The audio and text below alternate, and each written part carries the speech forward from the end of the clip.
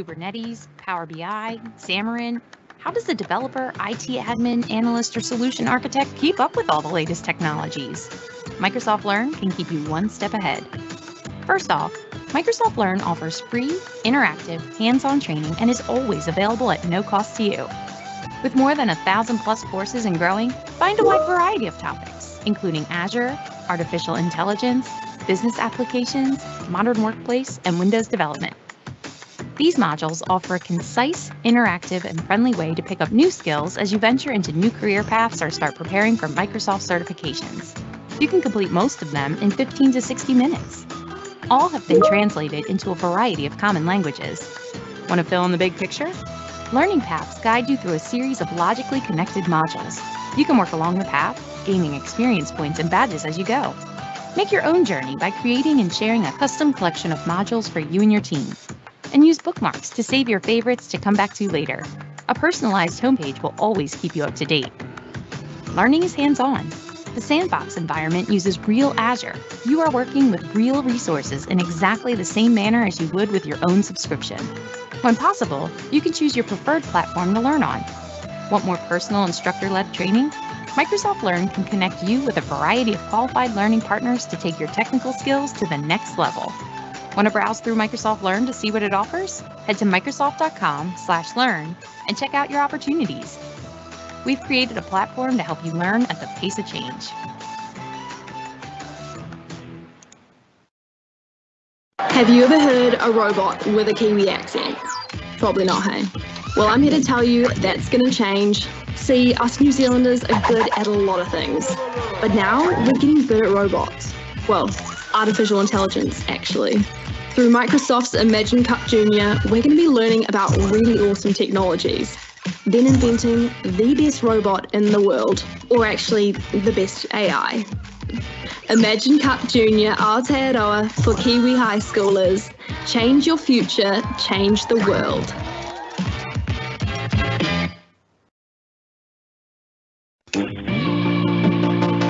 Around the world, young people are leading the way on imagining a better future. Together, we can help them take on the local and global challenges we're all facing to create a better future for all by giving them the skills to use game-changing technology to drive change. With Imagine Cup Junior by Microsoft, access future-focused learning resources, learn about how artificial intelligence works, and dream up world-changing ideas. Teachers, get your class started. Register for the challenge and download your free curriculum-aligned resources today. Imagine Cup Junior by Microsoft. Change your future, change the world.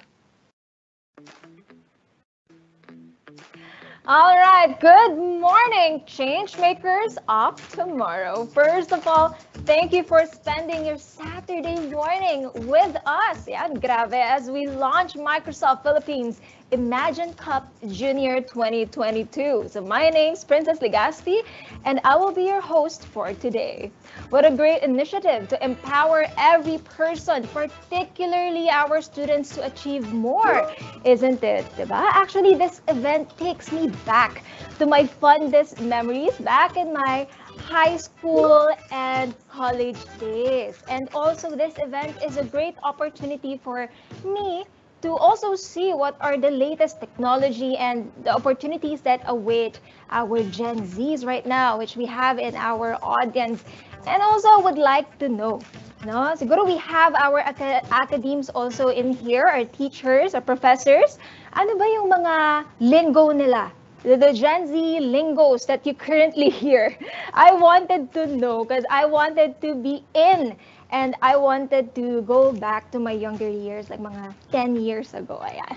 Nako, my age is being revealed now. And to our students, hello. You guys, thank you so much for being online Saturday morning, right? So that's great. And thank you so much. I hope that you guys would have fun and would learn a lot for today. We have an amazing line of speakers to see and also to hear on what they have to say as well. I am super excited because I myself am an advocate of education, and also I wanted to introduce technology to them as well. I used to work at a digital transformation company, IoTs and AIs as well, and I really believe that we are going there as well. Diba? And also, there's a lot of things for us to teach our younger generation when it comes to the benefits of AI and what it can really do to our community and our country, because we're really lacking when it comes to that. So I can't wait to hear that. Now we got a one-of-a-kind ride as we take on this Imagine Cup journey. Of course, Microsoft wants to enable access to every student with the right tools, resources, and opportunities, like I said earlier. So to help them learn new skills and prepare them for the future workplace. So a few reminders before anything else. This event may be recorded and shared publicly with others, including Microsoft's global customers, partners, employees, and service providers. The recording may include your name and any questions you submit to Q&A. So for questions and clarifications, you may type them in our Q&A box. You also have an option to submit your questions anonymously. We also have a feedback form. Of course, we would like to hear from you guys on what you think about our event for this morning. And we will be sharing the link as well for the QR code for you to scan as well. You know, remember those times wherein we're so new to QR code, we don't know and how to use it, right? But now it's all over. Even our payment schemes are now via QR code. When we want to see the menu, it's via QR code. Everything is QR code nowadays. So if you know other technological and digital advancements or new things, you can also comment them para I can also mention it to our Gen Zs watching right now. And of course, feel free to share all the latest happenings in this journey by using our official hashtags. Hashtag Imagine Cup Junior 2022 and hashtag Imagine Cup Junior PH. Now, I'm also very happy that every event that I am hosting, we have this specific hashtag. Diba? Hashtag is all over as well, even if in every event, in weddings, diba? In birthdays, right? Debuts, business events, launches, hashtags is everywhere. And it's also a way for us to track on what actually happened during that time. So it's awesome, you guys. So also, once again, I would like to remind you of our hashtag once again, just in case you wanted to post your selfies, your groupies, or you wanted to document or keep memories of what's going to be happening for today's event. Once again, that's hashtag Imagine Cup Junior 2022. And so you can always put that, and don't forget to tag us as well. So I have been hosting a couple of Microsoft events. So thank you so much to you guys for always having me, and it's always very insightful and enlightening to everyone. You know, that I guess that's one of the perks of being a host as well, that you get to attend these awesome events and to share it with our awesome audience as well. So I hope our Gen Zs would also be very interactive, right, during the Q&A. So just ask away. And actually, it's one of the greater things about today's generation. They're so inquisitive. They always question things, and I think that's a good thing. Us adults should always have the answer for them. I don't know. So how do you guys answer the younger generations? They're always asking why, right? Like, it's a never-ending why to our statement. So what do you think about that? I think it's cute, right? And also, once again, we got a great line of speakers waiting to share their insights, and they're ready to help you overcome the technological challenges of today, which I can't wait to know and hear as well. So I won't keep you waiting. Here to deliver her welcome message, let us all welcome the Education Programs Lead of Microsoft Philippines, Clarissa Segismundo. But before anything else, I would like to hear from our audience once again. So to our academe, our professors. So how do you spend your morning? Before you interact with your students or the younger generations, how do you prepare what you teach them, what you tell them? So, and also what's the kind of approach that you do especially during these times, right? Like right now, everyone's online. So I wanted to know the difference because it's way behind my time. So please feel free to put them in our chat box and I will mention them later. So now to start and give a brief discussion regarding what you need to know about this year's Imagine Cup Junior, okay? There's no better there's no better person to lead us through it other than the developer, product, marketing manager of Microsoft APAC, Mr. Ian Victoris. But before that, let's all watch this. Where does inspiration come from? Where does innovation begin? Where does the future really start?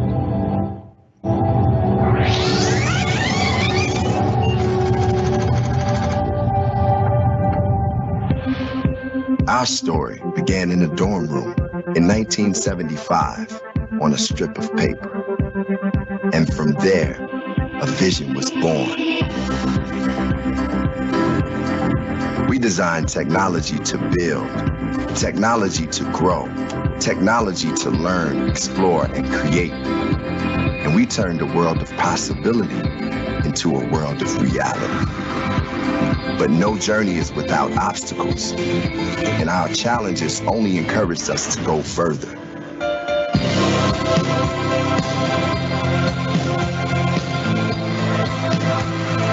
This is a new chapter with new frontiers, new possibilities,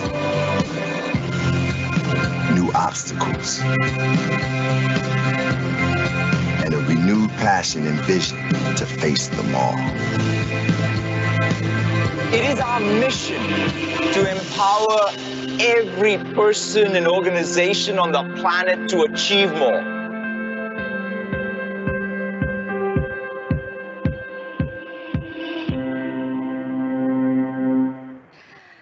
All right. Wow. Good morning, Ian. I see you on my screen.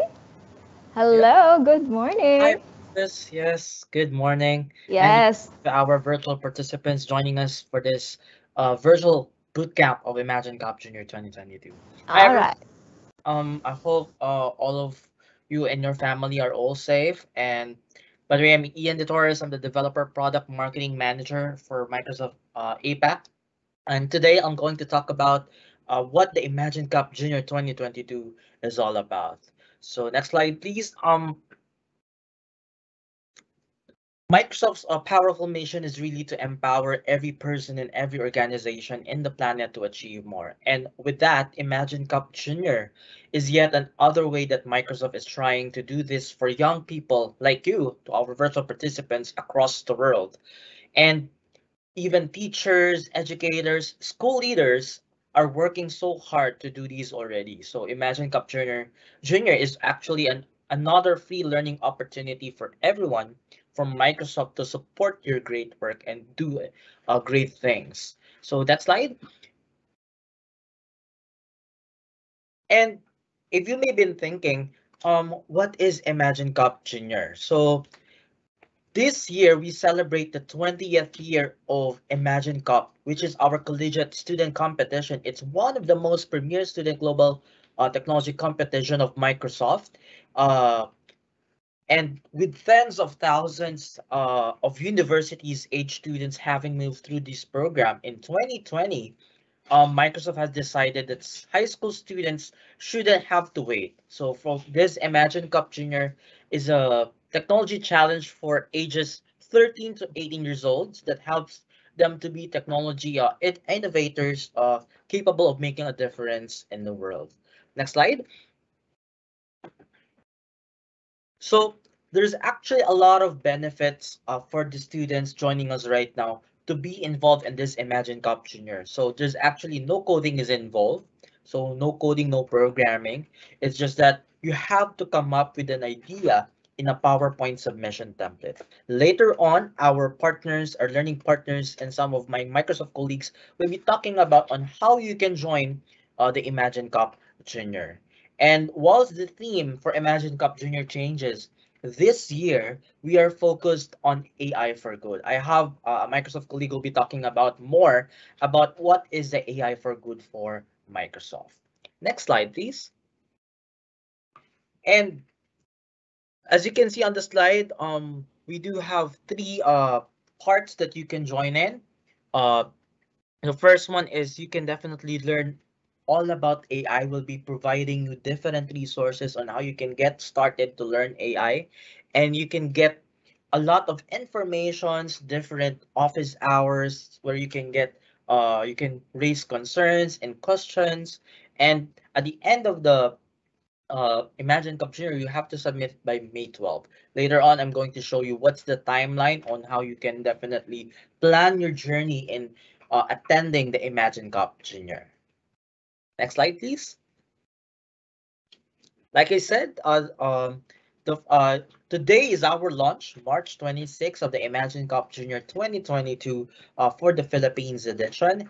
And during the first starting today until April or May 11th, we'll be setting up office hours, we'll be setting up mentoring sessions, booth camps on how you can definitely create or build your solutions or uh, create your idea to have it to conquer the stage of the Imagine Cup Junior competition. And by May 12, it is the deadline of the Imagine Cup Junior 2022. Next slide, please.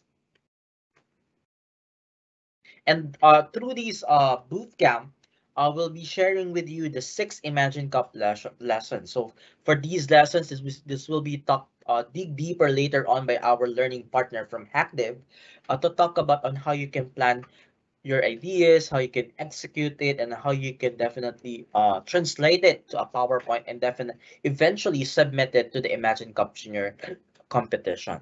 Next slide, please. And you've been wondering, like I said earlier, this year's Imagine Cup is focused on AI. And um, why AI? It's because uh, there has been a lot of innovations in artificial intelligence, and you'll be able to see a lot of. We've been seeing applications where you can take a selfie and definitely uh, determine if you're with regards to your gender, your age, your expression, those type of solutions that you can definitely create with AI on Microsoft. So next slide, please.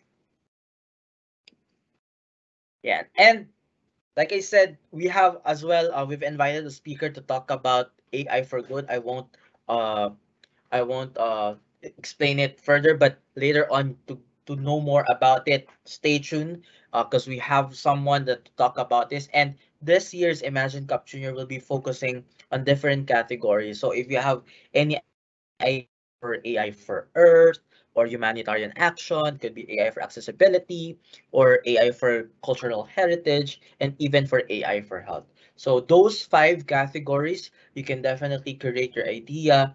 So right now is can definitely think of what solution or what idea can I definitely uh, create for this type of categories. So like for example, AI for health. Since we are currently in the pandemic, you can definitely think of a solution on how we can integrate artificial intelligence for health, right? So that's an example. And later on, we will be discussing more about the AI for good categories. Next slide, please. And AI is actually very important nowadays because there's a lot of major changes in the world of work and schools. And right now, Microsoft is seeking to help, seeking to support different individuals to thrive in this world now. And it's very important of how the AI is helping us in our everyday lives. So as you can see on the slide, there's about the skills. It's very important to have the skills for artificial intelligence. Next slide, please. Yeah, and through this program, we'll be sharing some support. Definitely, we're going to support your teachers, the educators, and even your mentors for all of the resources that you can definitely help on how you can get started to join this Imagine Cup Junior. And eventually, mentor your students to join this competition. Next slide. And you may be thinking, is it just for techie students? No, as long as you are passionate when it comes to what you're doing about different technology and you're age 13 to 18, you can definitely join this Imagine Cup Junior 2022. So, next slide. And you can definitely, through this program, you can get to connect with different students across the Philippines and even across the world for you to be able to share your ideas, share your expertise, and share your experience on joining the Imagine Cup Junior. Next slide. And that's it. I'm looking forward to all of our participants to join the Imagine Cup Junior 2022. And I'm looking forward to your innovative ideas that can definitely create an impact in the community. Once again, I'm Ian De Torres, and have a great day ahead, everyone. All right, so thank you so much, Ian. I'm actually curious on what are some of the most amazing ideas that you've heard, but then, we wanted to actually leave it to our students to think of their own ideas, right? Now, it all starts with ideas naman eh. That's why I can't wait for this to happen as well, right? And also, this event is very nice because we get the chance to correct or be more enlightened about the wrong connotations about AI, because AI is all about making human lives and daily tasks more bearable and actually, to help us with it. And I can't wait to hear our speakers regarding that. Now, up next, here to let us know more about Microsoft's action plan of providing technology and resources to organizations for their way towards the digital transformation, more commonly known as Microsoft's AI for Good. Let us all welcome the Startups Program Lead of Microsoft Philippines, Georgia Martelino. Hi, Georgia. And good morning, everyone. So again, my name is Georgia, and I'm the startups lead from Microsoft Philippines. So first and foremost, thanks so much for joining us on a Saturday. I know you must be really tired from a long week, but I promise this is really going to be worth your while. So let me get into a little bit about Microsoft's AI for Good program, right? So earlier, Ian showed you the different categories, and I'm happy to share with you some examples. But first, why don't we simplify things, right? So first and foremost, uh, what is AI? So AI, basically, it refers to like a broad range of technologies that can first and foremost perceive images and sounds, and then from there, the machine or the technology is able to better learn the different patterns and behaviors. And after learning and analyzing these different patterns and behaviors, it's able to then reason or give recommendations based on the patterns that it has observed. So I know that still sounds quite broad in a sense, and it's still quite abstract, but that's the thing about AI, right? I think it's actually one of the least understood technologies, only because of the fact that it isn't something that you can really box or concretize or define. You can't touch it and you can't see it. So today, what I'm going to be sharing with you are different scenarios on AI and how you can apply that. So maybe just to simplify what I shared, think about it this way. I'm sure there are some of you that are fans of dogs, or maybe even have dogs of your own. So it takes a while to train your dog, right? I personally, I have a dog, and it can be a pain, especially when they do number one and they're number two in places where they're not supposed to, when they're still teething. But eventually, as you continue training your dog gets smarter. Your dog is able to apply all these different tricks that you've taught them. And think about AI in that same way. So it's getting smarter over time. It's learning these different tricks, which it learns to apply on its own later on. But maybe as another example, something that may also be relatable to some other folks there. I'm sure some of you are Xbox players. Some of you play FIFA on the Xbox. So if you remember, whenever you're playing FIFA, usually you're going up against an opponent, another team, which is computer powered. So this computer powered or team is usually AI powered. So as you'll notice, the more that you play FIFA, the smarter the team gets. Like the taunts that they have, the things that they say, the more that the better that you get, the better your opponent gets as well. So it's also able to kind of track your behavior based on the behavior that you have in the game, and from there, the machine is able to respond accordingly. Now, taking all of that into consideration, what's really interesting is that in the past, you've seen that we have had to learn how to use technology. I mean, back in my day, although I like to think that we're not so far apart in age, I actually had computer classes, and I think now there are several computer classes depending on the kind of track that you're in. So more computer classes probably for those in the STEM track. My parents, when they were still studying, they actually didn't have computer class. They only learned to use the computer when they started working. What they did have was typing classes. So imagine just basic typing, they had to study that. And then it evolved, became computer classes. Now there are several types of computer classes. So again, we had to learn how to use the technology or the machine. But what's interesting is AI is proof that we're living in different times. We're not just learning how to use the machines. Machines are learning, or technology is learning how they can better respond to us, better respond to our behavior. They're learning from us based on what we do on our daily lives. Now, given all of that, you might be wondering then, what is AI for good? So we have all of these conceptual things about what AI is. So why AI? There's so much good that can be done in the world. Well, simply put, at Microsoft, we really believe that technology has the power to change the world, and that's especially true for our AI. So with AI, AI is able to amplify human ingenuity. So by being able to, again, understand our patterns, our behavior, different ways of working, it's able to really extend our capabilities. It even acts as like, a support for us, something that supplements things that we're not able to do, or things, it streamlines things that we might have to do manually. So we want to make AI accessible to everyone, meaning democratizing it, making it available to all students, all people, all companies, all organizations from all walks of life, regardless of what background you're from, where you studied, regardless of your socioeconomic status. We want this technology to be available to everyone, because we truly believe that once it's available to everyone, then this technology can really help improve lives today. And it allows us to also imagine a tomorrow that's brighter, that's much different, that's really very innovative. And so given all of that, actually, it's the support for AI is really a top-down approach. So we have support from our bosses, from those on ground, our engineers.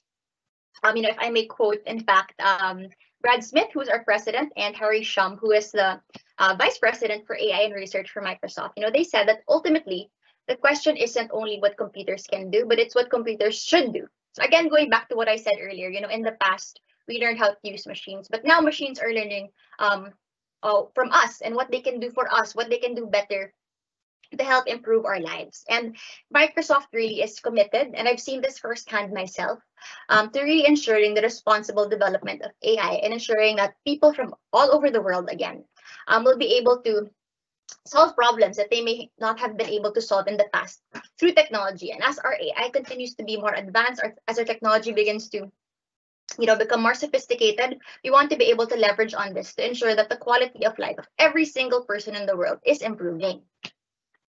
And so, because of that, we have categorized our AI for good into 5 different subcategories, which actually Ian shared earlier.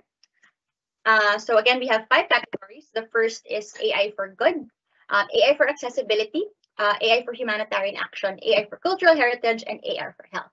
So what you can expect in the next few minutes is that I'm going to go through each pillar and give an example, just to be able to kind of concretize, right? Again, we want to bring down this really huge idea of AI, bring it back down to earth. But at the same time, I don't want you to feel limited. There's so much to AI. And these are just some examples to help you kind of better visualize what you can do. But don't feel limited to this. The possibilities are endless, as the event title suggests. This is an Imagine Cup, so feel free to go wild with your imagination. So just as a quick background, AI for Good is something that we are seriously investing in at Microsoft, right? So we have committed rather, $125 million to be able to empower those working in these different sectors so that we can advance the different technologies that they have and advance the different platforms that could help solve the most pressing problems we're facing today. And so with that, our technologies are really helping shape the world. And the more that we are able to deploy technologies for these different solutions, the smarter our insights become. So we're able to refine and make even more intelligent and more useful technology for the different pressing problems that we face. So first and foremost, allow me to get into AI for Earth. So AI for Earth is really something that's very near and dear to us at Microsoft, precisely because of the pressing need for sustainability. So sustainability is a huge deal for us, and we have several fronts when it comes to our sustainability initiatives. And AI for Earth is just one example. So in fact, a huge chunk of our investments, about $50 million, are actually allotted particularly for AI for Earth. So it really aims to solve global environmental challenges through technological innovation. I mean, at its heart, that's really what it aims to do. And but still, whenever we're talking about sustainability or anything to do with the earth, we realize that there are still so many subcategories under that, right? And that's why within AI for Earth, we actually have 4 different focus areas. So the first is agriculture. Why? Simply put, people need to eat. We need to be able to feed the world at the rapid population growth that we have. We need to ensure that everybody in the world is fed and that people are being able to eat and eat 3 square meals a day, right? But at the same time, there's also several challenges that farmers face. As we become more urban as well, and with climate change abound, there becomes less and less arable land. So it becomes difficult for farmers. So what we want to do is we want to be able to empower them to be able to monitor their crops and the health of their farms in real time, so that whatever intervention they have as well, we know that it's also going to have a lower environmental impact, because you can have a solution that will allow you to produce more crops, produce more food. But if it also has a negative impact on the environment, then that kind of cancels out your initiative. Second pillar we have is water. Again, like food, we also need water to survive, right? So what's interesting is that some studies have found that in the next 2 decades, the demand for fresh water is going to go up, but the supply is going to go down. Again, because there's overpopulation, we have so many environmental problems. So we're going to have more and more people looking for water, but we're going to have less and less water that we can drink. And this means water that's for consumption, yes, for drinking, but also for agriculture, and even water for hygiene. So for simple things like taking a bath or brushing our teeth, we're not going to be able to have enough water for that. And so AI for Earth, specifically the pillar that's focused on water, really aims to help scientists and organizations come up with water models that will allow them to help conserve and protect the fresh water that we have all over the world. I'm sorry, by the way, if I'm talking too fast, please just key in a comment or question if you feel that I am. I'm very excited. Lots of ground to cover today. Next is biodiversity. So, are there animal lovers in here? I'm sure there are some of you who love animals. Sadly, because of the world that we're living in today, we're actually facing the threat of extinction and endangerment for different animals. And because of that, we need to be able to provide services that would allow us to ensure that our endangered animals, are able to continue living on. So for example, for me, this guy is my favorite. So the sea turtle is my favorite animal. But unfortunately, sea turtles are actually endangered already. And because they're endangered, they're actually close to being extinct if we don't take care of them. And so with our AI for Earth focused on biodiversity, we are providing, again, organizations with the solutions to help the discovery, the different monitoring, and the protection of biodiversity across the planet. Without our certain animals, the whole food system will change, the whole food chain will change, or different ecosystems will change. It will affect all of us. Even if you'll say, okay, there's just one animal that goes extinct, one animal or one organism missing from the food chain will change everything and will affect all life on Earth. And lastly, for the last pillar of AI for Earth, we have climate change, which is probably something that's the most relatable to us, being that we do live in a tropical country that's often ravaged by storms. The Philippines has an average of about 20 super typhoons in a year. So it's really important for us to be able to mitigate climate change. So with AI for Earth, focused on climate change in particular, we aim to, kind of help mitigate the different factors that we're facing when it comes to climate change. So this could be, again, extreme weather events such as super typhoons and hurricanes, rising sea levels, increasing global temperatures, which we're probably feeling, especially now that it's summer already. So AI can really help provide teams and organizations with the means to kind of predict the changes in the environment accordingly so that we can make interventions accordingly as well. Now, just to give a quick example of what AI for Earth looks like, what some intervention looks like. So again, let me go back to our extinct, the possibilities of animals getting extinct. So we work together with an organization called iNaturalist. So iNaturalist is actually an app that you can download to be able to take photos of different species all across the world. Now, why is this important? Initially, about 38% of species on Earth, I believe, could become extinct by the end of the century. So for us to be able to mitigate that, you'd have to deploy different naturalists, specialists, and scientists all over the world to document the behavior and life of our different animals, different endangered species. And first and foremost, that's a little too expensive. Second, it's not practical. It's going to be very time consuming. And third, for it's not that efficient. So for us to be able to mitigate that kind of problem and to provide for that kind of need, we work together with the app iNaturalist. So iNaturalist is actually a partnership between the Academy of Sciences as well as the National Geographic Society. And what it does is, using your phone, you can just take a photo of different species using the iNaturalist app, and the AI that's embedded into the app will allow you to will tell you which which animal is depicted in the photo. And from there, this also provides different naturalists from all over the world to see these different animals. So they're able to get that data in real time at very minimal cost, with people from all over the world being able to help them. So in that way, we're also able to mitigate that risk of endangerment through something as simple as a mobile app. Who knew that a mobile app could be so powerful, right? So next, let me move on to our next category. So after AI for Earth, we now have AI for accessibility. So AI for accessibility, it's a $25 million commitment from Microsoft to help everyone, including those, or maybe especially those living with disabilities, right? So it's enabling people with disabilities to live normal lives in their daily lives. They face a lot of limitations, but we hope to be able to address those limitations, to be able to provide them with employment opportunities, and lastly is to be able to help them communicate and connect better. So those are the three pillars that we have under AI for good. So when talking about employment, it's really empowering organizations with the means to have more inclusive hiring, or to be able to have technologies that would allow them to address and cater to the needs of those living with disabilities, whether this be a physical disability or a learning disability. Second is daily life. Again, there are so many people who are focused now on building modern solutions for those living with disabilities. They want to make their everyday life much easier. These are small menial tasks, which I'll show you later, which sometimes they can have difficulty because of their disabilities. And we want them to live as normal a life as possible. And technology is allowing us to do that. And again, lastly, right, is communication and connection. So it's really allowing people to communicate easily, regardless of what their limitations are in terms of listening, speaking, or writing.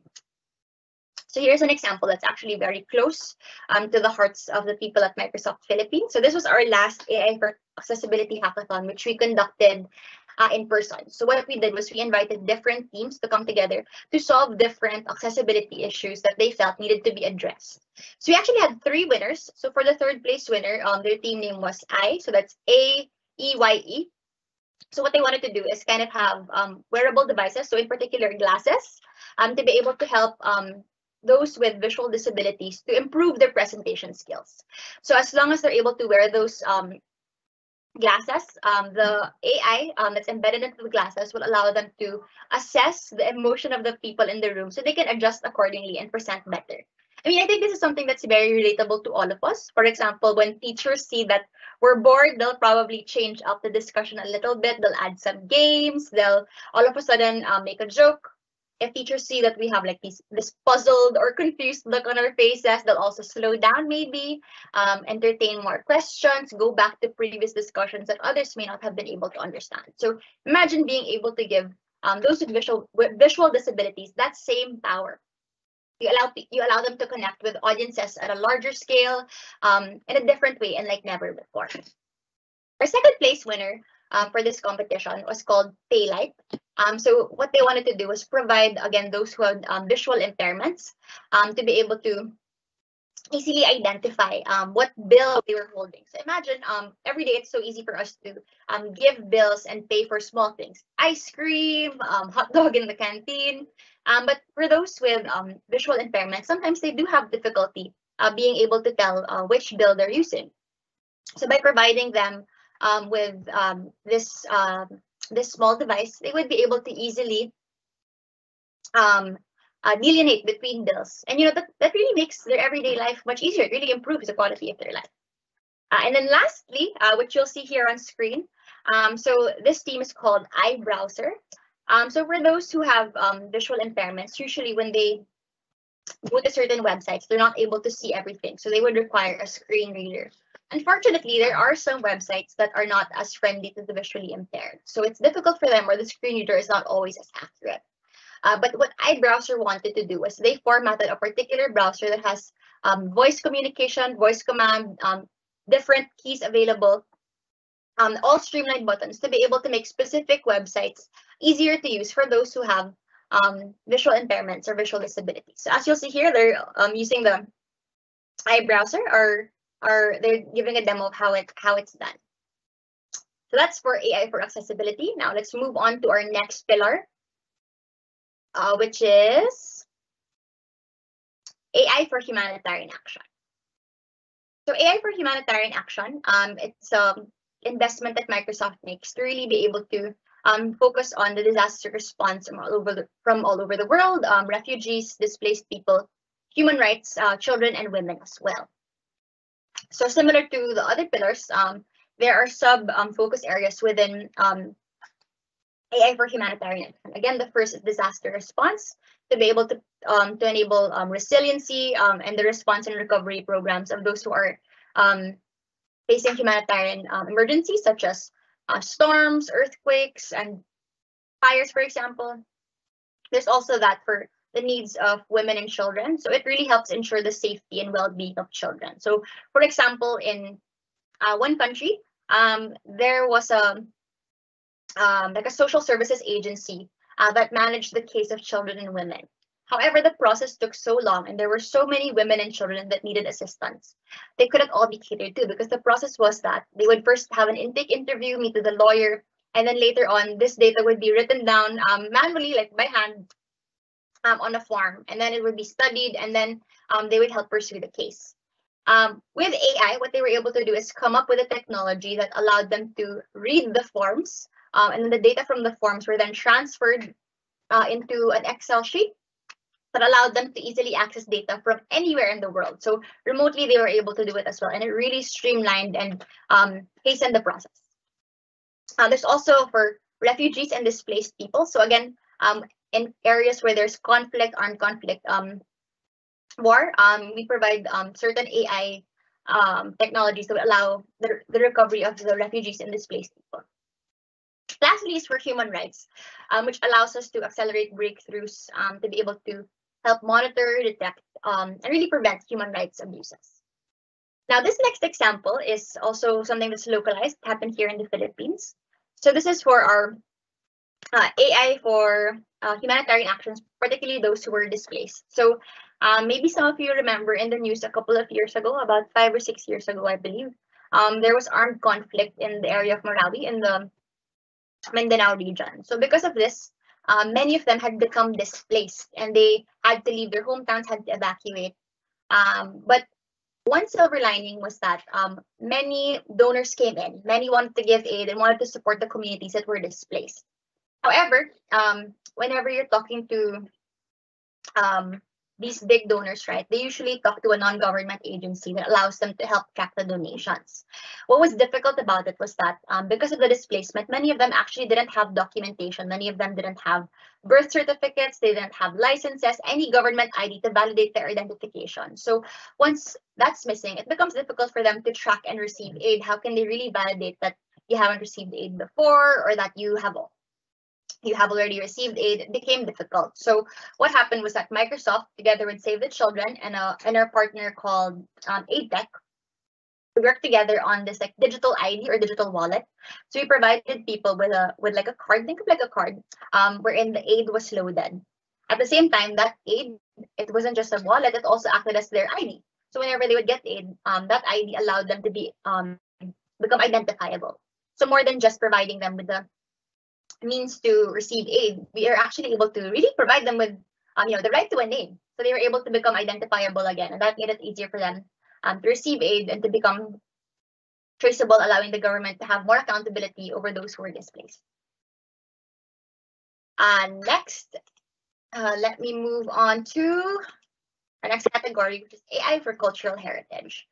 So cultural heritage are really, we want to be able to empower communities to preserve historical places, landmarks, artifacts, and people. So we're working together with different organizations to ensure that AI is able to make the most out of these current resources and preserve them and maybe even enrich them. So like as you'll see in this photo, for example, they're able to see this particular site even without being there. They're able to really experience it through VR and other technologies. So that's what we aim to do with our AI for cultural heritage. So like our other pillars, of course, our AI for cultural heritage has different focus areas. First is people. So you want to be able to celebrate those people who have made contributions through history, especially women. More often than not, women, whenever they're making technological or scientific discoveries or contributions, sometimes they can be forgotten and only men are remembered. So as a way to be able to democratize their contributions and to be able to really give recognition to the contributions that women have had across several industries, we have that focus on really celebrating their accomplishments and achievements.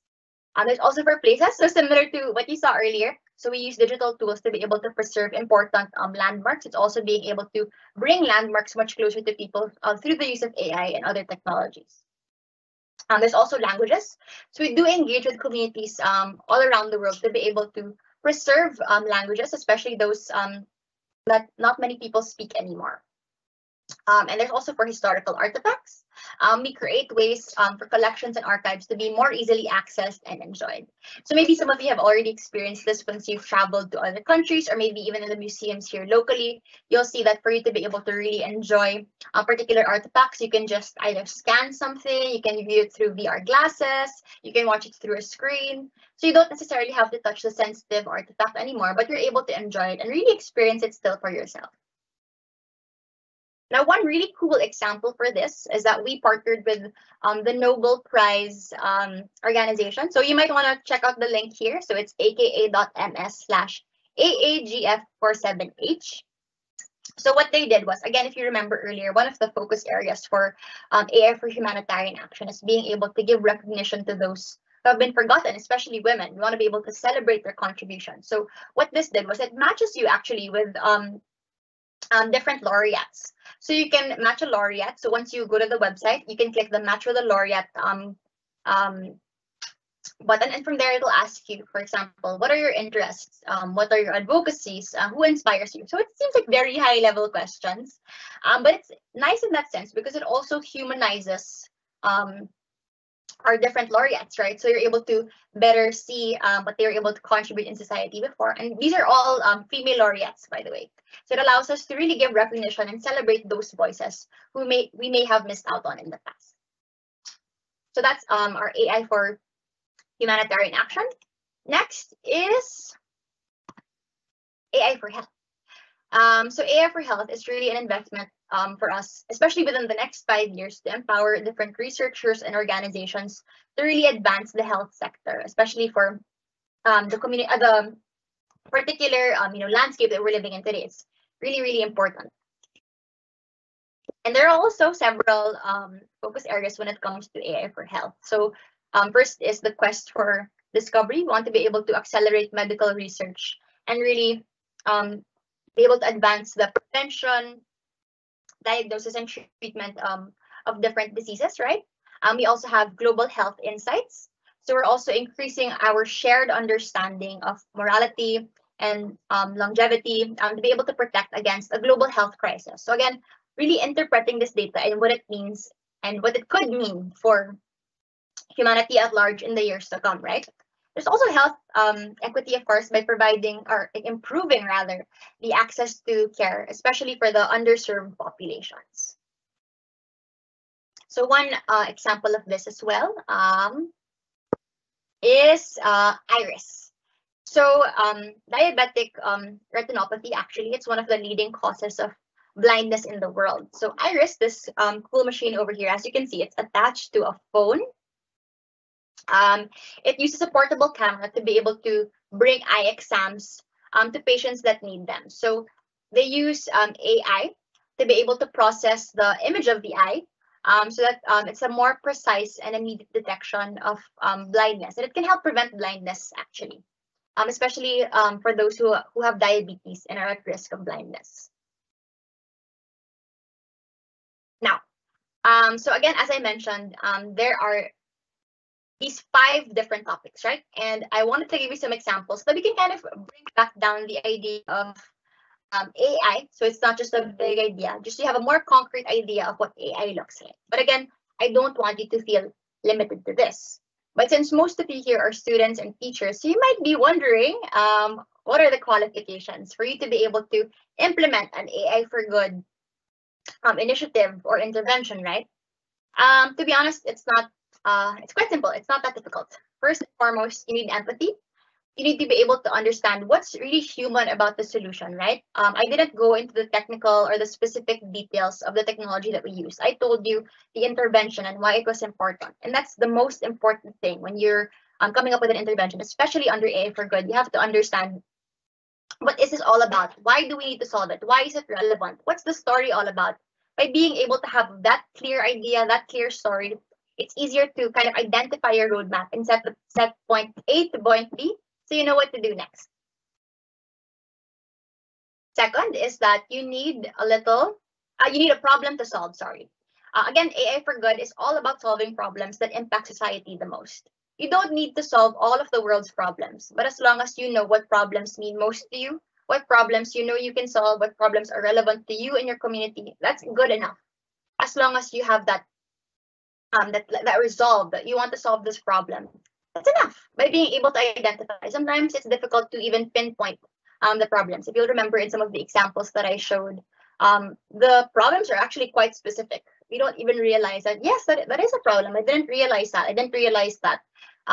We were facing this kind of problem, that the turtles were endangered, for example, or that those availing of social services had a hard time being able to meet with lawyers.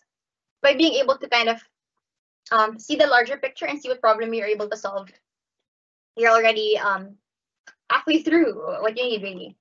And lastly, for you to be able to implement such an intervention, all you need is a little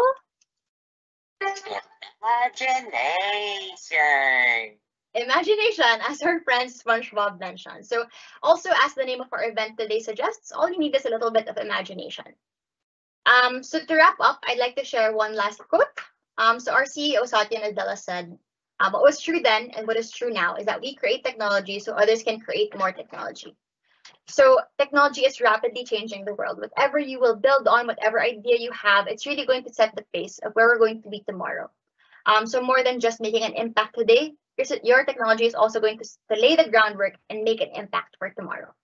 So thank you very much, and I wish you all a productive Imagine Cup junior session ahead. Have a great morning, everyone.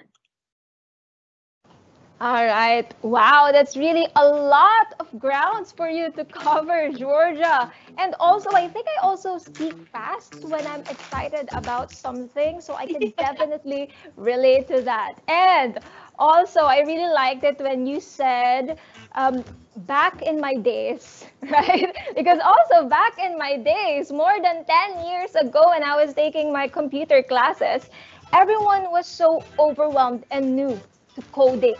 Right? And now, even for those who are not taking computer or IT courses, they're already learning on how to code, which is amazing, mind-blowing, and also it's a proof that everyone is adapting to today's technology. So thank you so much, Georgia. Now, to let us get a first-hand experience of what we can expect in this awesome challenge and learning experience, may I call on the founder and CEO of Hacktive Collab Incorporated, Paul Suleiman. Hi, Paul. Hello, hi Princess. Good morning. How are you? Morning. Yeah. Morning to you. All right. So yeah, I think I'm ready to tour you to what's gonna happen in our lessons in ICJ 2022. So thank you again, Princess and the whole Microsoft team for inviting us to present the Imagine Cup Junior 2022 lessons. So I'm Paul Suleiman. I'm a Microsoft Valuable Professional for Business Application here in the Philippines, and I help the community here in the Philippines for us to be able to make business application easier to understand by infusing democratized technologies like AI, blockchain, and all other stuff like app development in the Microsoft business applications ecosystem. So next slide, please. All right. So as mentioned by Ian a while ago, so we will be discussing the sixth lesson for the Imagine Cup Junior session. So I think Georgia was able to, describe what is AI for good. So we will be in a way discussing a deep explanation of what is AI and what is the basics of AI in this session. All right, so we're gonna start by presenting lesson one. Next slide, please. All right, so our lesson one is of course forming your team and choosing a problem. So I always describe a team if you're a DC fan or a Marvel fan. In DC we have Justice League, in Marvel we have the Avengers. So picking a team in a specific hackathon or a group activity is very important. Specifically, if you're planning to create a company, so I have 4 startups, and those are 4 startups that is really into group thinking, creating new technology, etc. So I always really pick the best in the industry for me to be able to let's say think or create more or produce more output, right, in my specific company. But I also train people, right? We're using our, of course, strengths and weaknesses, right? So in forming a team, like every Marvel character, they have their own strengths and weaknesses, right? So it's gonna be like that in terms of forming team. So the goal here is, in lesson one is to bring 1 to 6 people, but I encourage you to do like at least 4 to 6. So for you to be able to have this in a way easy experience in terms of creating and finding a problem or creating a solution, because later on each individual should have its own assigned task, right, in this specific session or activity. So as a team, as I mentioned, individual strength, you need to discuss that and determine how you want to work together across the next 5 lessons. All right, next slide, please. So in forming a team, as I mentioned, I would like to pick the best and of course, use each other's strengths for us to be able to really produce a good solution. So you need to pick, right, or ask the team members that want to join your team what is their superpower. Let's say, for example, I'm creative, like I like producing ideas, so maybe I can plan and to really think what should be the solution for this particular problem. I'm artistic, maybe I can create the PowerPoint deck or the PowerPoint slide. I'm a fast learner, maybe I can do research, right? And in terms of like using AI or solving problems with AI, there's a lot of in a way, if you really want your solution to be remarkable, you need to do a lot of research. So And if I'm passionate with technology, coding and gaming, I might be the one who's like thinking how to build a specific solution or an application. I'm a good writer. I'll do the write-ups in the PowerPoint, meaning the description, the wordings, etc. And if you're good at leading people, maybe you're gonna be the one who's gonna manage the project in the IRL. We call that IRL in real life. Um, there is like a job that we call project manager. So maybe if you like is have a talent, or in a way have an interest on talking to a lot of people, encouraging them to do their work and tasks, maybe you'll be the project manager of the group.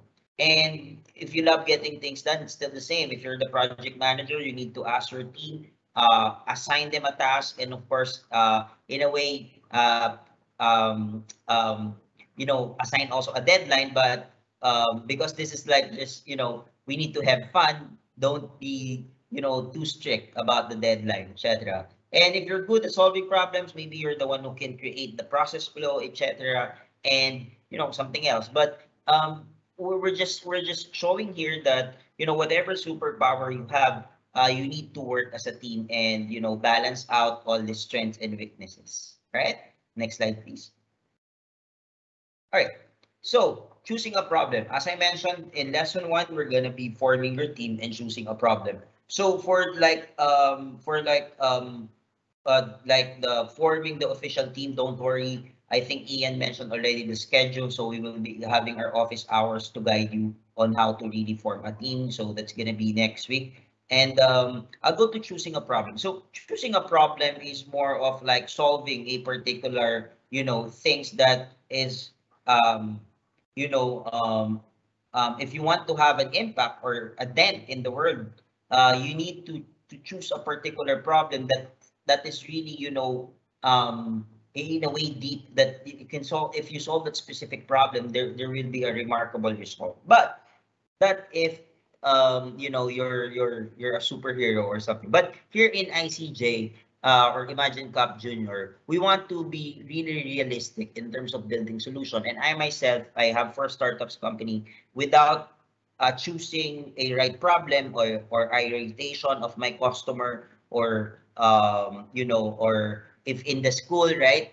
if you have a specific issue, and I think what is your specific issue, it's something like that. So the choosing a problem should not be general, but it should be focused. Let's say, for example, the picture here has, let's say, has an issue with in terms of garbage or traffic, or of course, accessibility. So this specific problems that you're seeing now in the screen is like a problem that can be have a straightforward solution. For example, if I'm gonna choose accessibility, I think George has discussed already other like solution that was built for accessibility.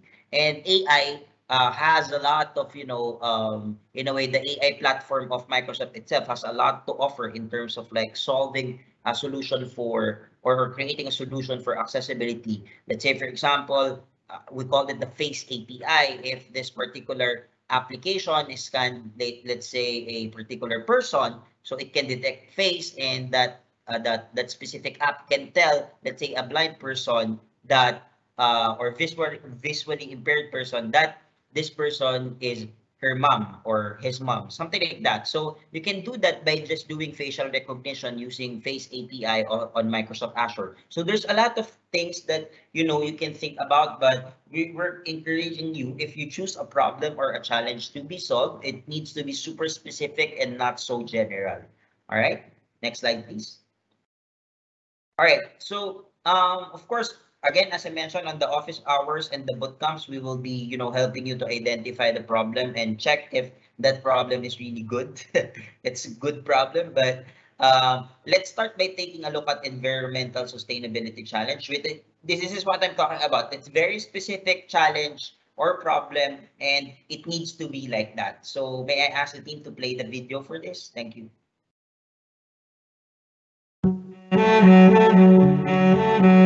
Imagine if we had a planetary computer that could tell us exactly what we needed to do to protect planet Earth. A system that was capable of providing us information about every tree, every species, all of our natural resources. How could we use all of that data to build a better world? True innovation hinges on our ability to see things differently. It means breaking boundaries and looking between the lines in an effort to solve some of the world's toughest challenges.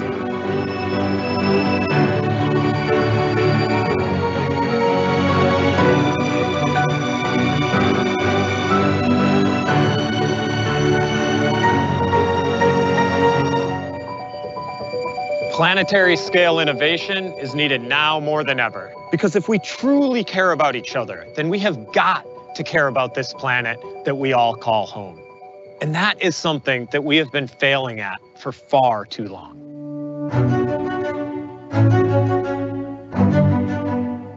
Consider this. In the time since I've been alive, the human population has almost doubled. Our species now uses more than 70% of all land on Earth to provide our food, our fiber, our water, minerals, and our energy.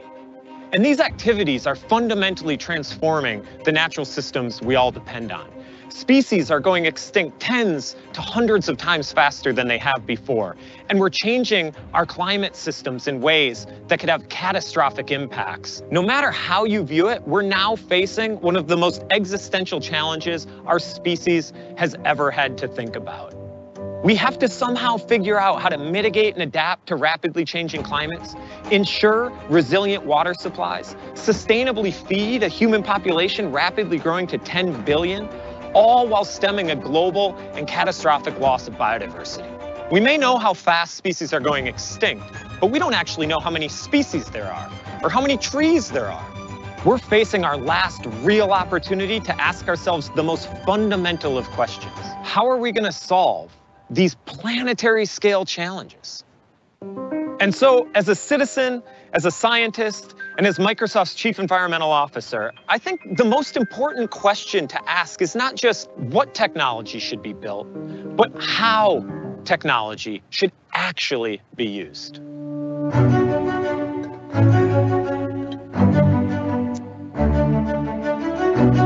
We're talking about a wide range of environmental concerns. These represent the world's biggest data challenges, the world's biggest compute challenges, and the world's biggest algorithmic challenges. And that's why we need solutions, like artificial intelligence, that are capable of being deployed at a planetary scale. So what is artificial intelligence and how can it help us? Well, at its core, AI is just an algorithm that solves for an objective function. It solves a problem. And the biggest problem we need to solve right now is how we as humans can continue to grow and prosper without destroying the very ecosystems that we all depend on. So while we're a long way from having all the answers, what I can tell you is that our vision for building a better future is already well underway.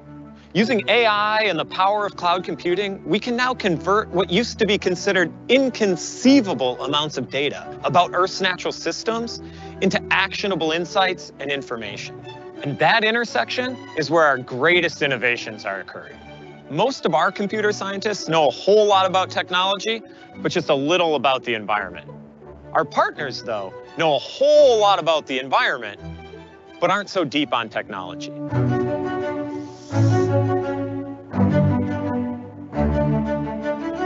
It's that potential of people and technology coming together that inspired us to create AI for Earth, a platform that provides cloud computing, open source tools, and AI support to individuals and organizations striving to solve environmental and sustainability challenges, to spark people's curiosity and accelerate their work. Take, for example, the Chesapeake Bay Conservancy, a small nonprofit with a mandate to protect one of the most important watersheds in the United States. In order to do that, though, they and their partners needed to create a high-resolution map of where all the forests, fields, urban areas, and waterways actually were. They were able to do that, but it took them well over a year and $1 million to complete the job.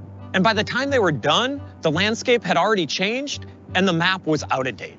Through a partnership with AI for Earth, they were able to rebuild that 64,000 square mile map for a fraction of the cost in a fraction of the time. And this is just one of hundreds of projects that AI for Earth is empowering in areas like agriculture, water, biodiversity, and climate change with organizations all around the world.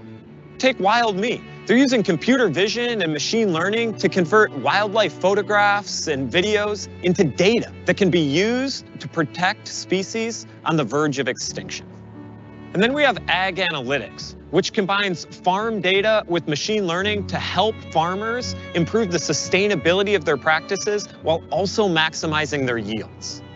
And these are just a few examples of what's possible when people are empowered to scale their ideas and their solutions. One of the most...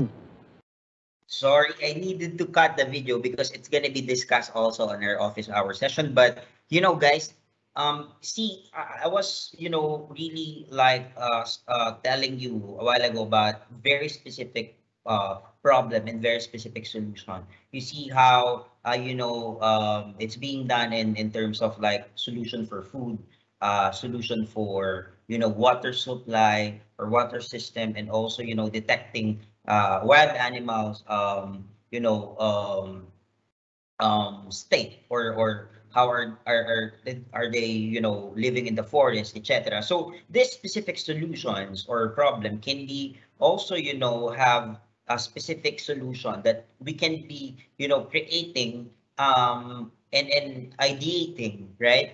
For us to be able to like have even a small win in terms of like um, um, in a way creating small solution for that. The good thing about, you know, Microsoft AI is it's ready to do that, and you have the platform already for you to be able to, you know, get the data, get again machine learning, etc. For you to be able to create a solution that can be done quickly.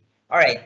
So I think the AI for good categories was you know, discussed already a while ago, but let me just, you know, in a way reiterate it. So Microsoft is focusing on making a difference in the world with AI in these 5 categories, which are, you know, AI for Earth, which is for environment, AI for cultural heritage, which is, you know, preserving this, you know, of course, cultural, let's say, building or something that can, you know, the reason for that is, of course, for us to be able to like in a way pass this particular cultural building to our future generation so they can see it, right?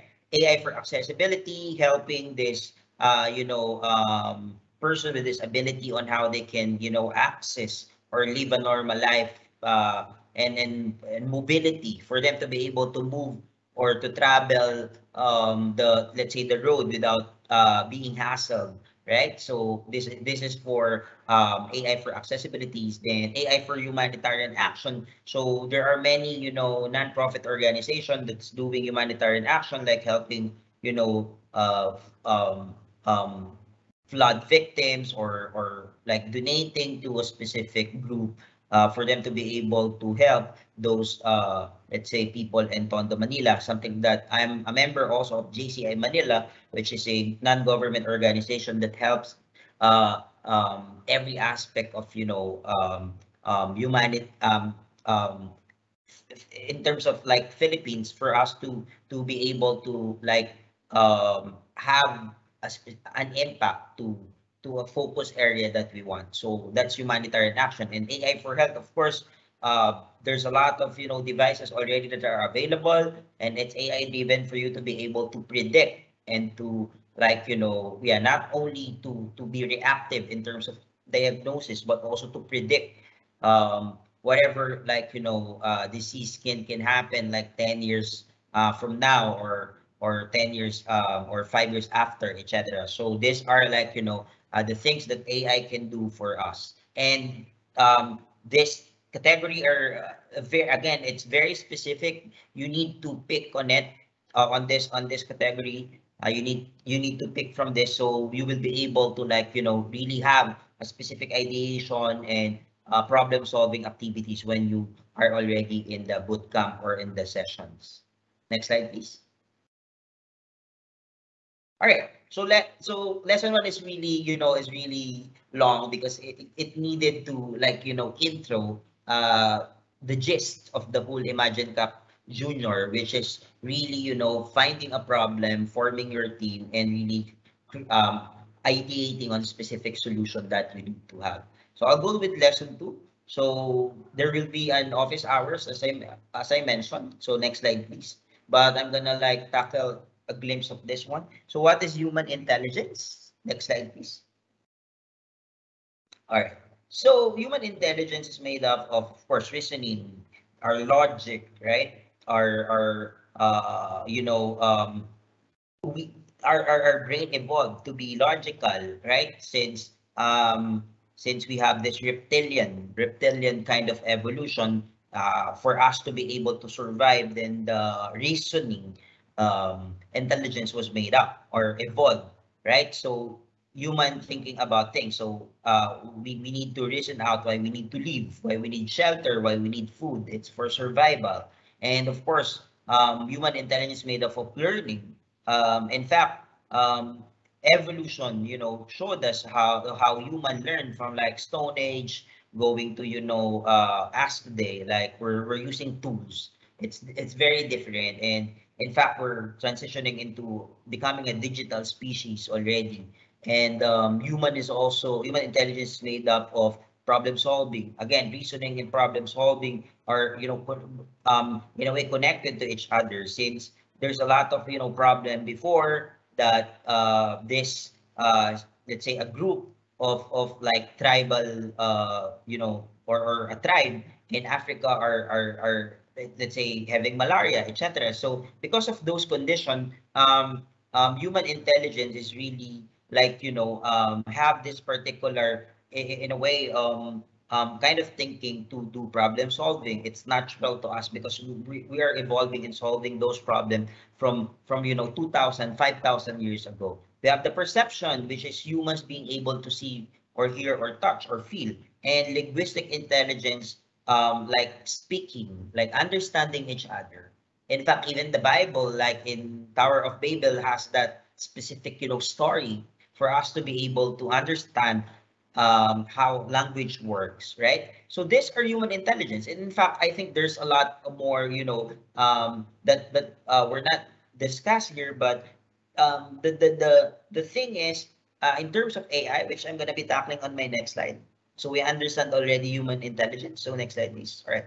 So AI is quite simply an attempt to make a computer or a robot or other piece of technology think to do something like human. All right. All right. So this is a fact. So AI cannot really do or learn on its own. All right. So meaning, of course, there are like we call it the neural network or the deep learning, etc. So I'm not gonna go through that. But let's say for example, you're in your school, right? So usually, for you to be able to get a specific, let's say, or to have a perfect exam or to get a good grades, you need to review and you need to know what is right or wrong in terms of answering this question. So I want to use that analogy in terms of AI. So technically, AI, we're training AI what is right or wrong. All right. But of course, there's a lot of formulation, not only right or wrong. But you guys should understand that whatever we feed to the AI or to the machine learning model, it will be the right or wrong of the AI. Let's say, for example, as we mentioned about human intelligence, let's say reasoning. So if I create, let's say, an AI reviewer, I want to have my own AI that will review me every exam, right? So I will feed my AI what is right or wrong. Meaning, let's say, my past exam 2 years ago, I had an last quarter I had an exam. So let's say, for example, I have 5 questions, and it's for science. So let's say question number 1, the answer there is letter A. So B, C, and D are wrong. And question number 2, the answer there is letter B. Then A, C, D is wrong or are wrong, something like that. So I'll create an AI model that will really detect or like I'll train that for it to be able to learn what is right or wrong. So a simple explanation, you just feed AI what is right or wrong. And if you want to discuss like, X and Y axis, the regression testing, etc., that we're currently doing. In fact, I'm really, in a way, learning a lot of things in AI and democratized technology of Microsoft. Like, because I'm a Microsoft MVP, I really like, challenge myself to in a way have a symbiosis with the AI, since it's easy now for you to be able to create your own machine learning model. You don't need to be a scientist to like or like an engineer to create your own robot or AI today. So that's it. AI is quite simply just let's think of it. You're just training your AI, or you're just letting your AI know what is wrong or right on the specific problem or subject. Next slide, please. All right, so that's lesson number 2. So in lesson number 3, we're going to be discussing becoming a team of AI inventor. Sorry. Next slide, please. All right. So goal. The goal of lesson number 3 that we're going to be discussing on our next sessions, you need to attend. So for you to be able to really have a deep understanding about this specific lesson. Goal is start inventing your AI concept to the solution that you identify in lesson 1. So again, if you have an idea already, then it's fine to like imagine in a way, and be sure to use APIs that you learn about in lesson 2. We're going to be discussing that on our office hours, but I want you to see this video for you to be able to understand how to be an AI inventor. Play the video, please. Many people assume artificial intelligence is only being developed by scientists and engineers. But actually, we need everyone working on AI, including you. We need philosophers to engage with the ethics of AI. We need creative people to come up with new ways of how it can be used. We need people who are great illustrators and writers to make engaging with AI fun and easy.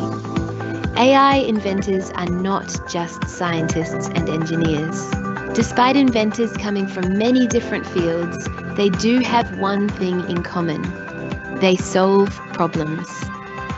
An inventor will look around and see a challenge that frustrates them, and then they will solve that challenge. Thomas Edison, the inventor of the light bulb, is famous for trying to solve the problem of seeing in the dark.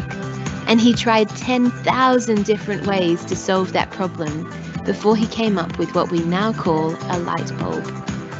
So, it sounds simple, but it's an important point. Identify a problem and then invent a solution to that particular problem.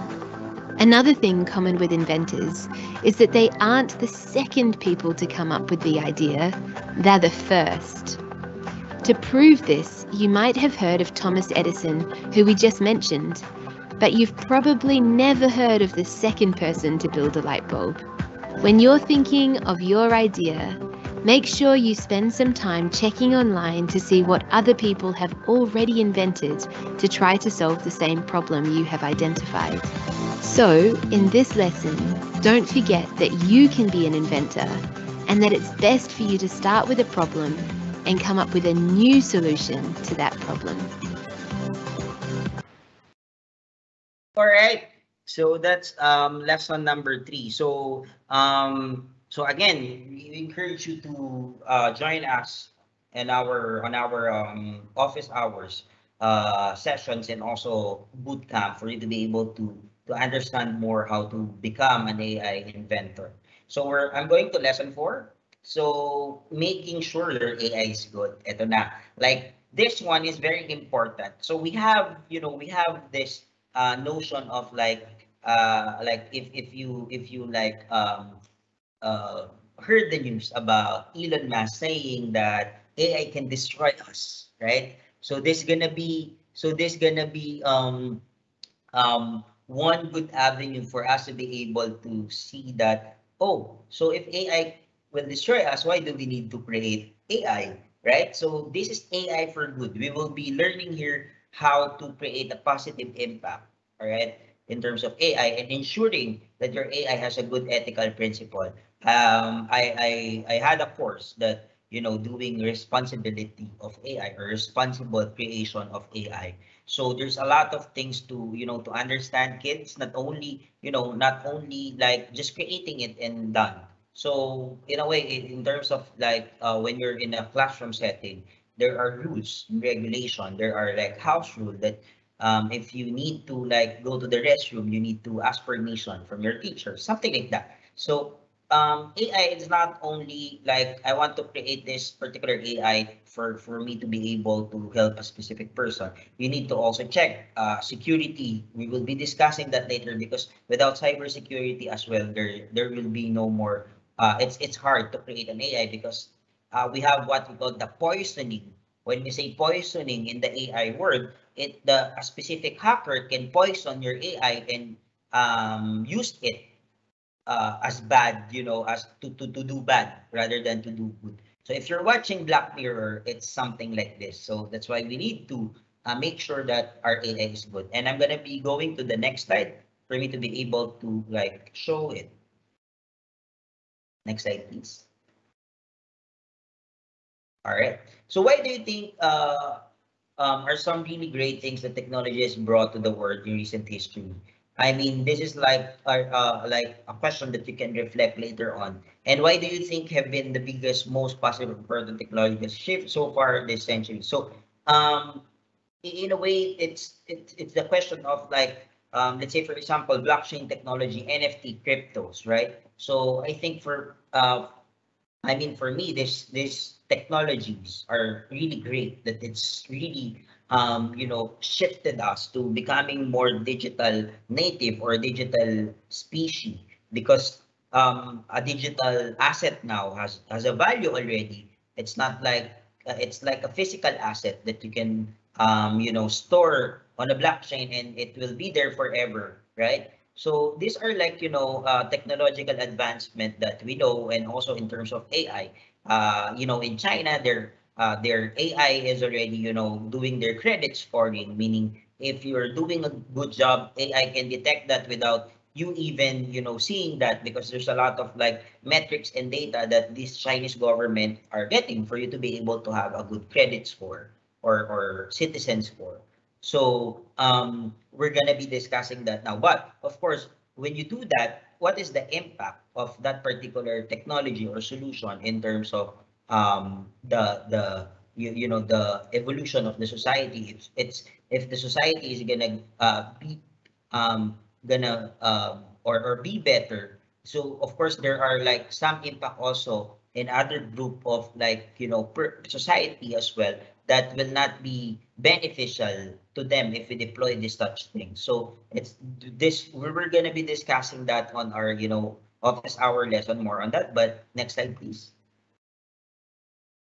All right, so I want to share this video as well. So for us to be able to understand anticipating and mitigating changes, as I mentioned, in my super not straightforward statement, but let me repeat that. So if you like create a solution, there will be an impact that can be good, all right? But you need to also consider that creating a solution will also impact other specific group or people that will not produce good, not also bad, but at least it will have a negative impact on their side as well. And this video will show us how to anticipate and mitigate changes. Please play, team. Thank you.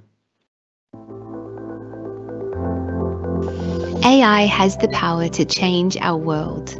It could help us tackle diseases, reduce energy consumption, drive our cars around, and educate generations of children. It could remove repetitive jobs from the job market and free up humans to do truly creative things. It has a real chance of helping us lead healthier, happier lives. But there is a chance it's not always perfect. And like with any new technology, there are changes, good and bad, and we have to work hard to mitigate these. For example, whilst cars have allowed us to get around quicker and easier and not have to own a horse, the pollution impacts have been massive. And while we can feed the world now with monocropping, where we just plant one crop in a farm, We've seen huge sections of nature destroyed, species becoming extinct, and in recent years, the mystery deaths of bees. When you add AI into the equation, there is even more we need to consider. Because AI can move at an incredible speed as our computer power increases, and AI has the potential to impact on human beings if it is not used responsibly.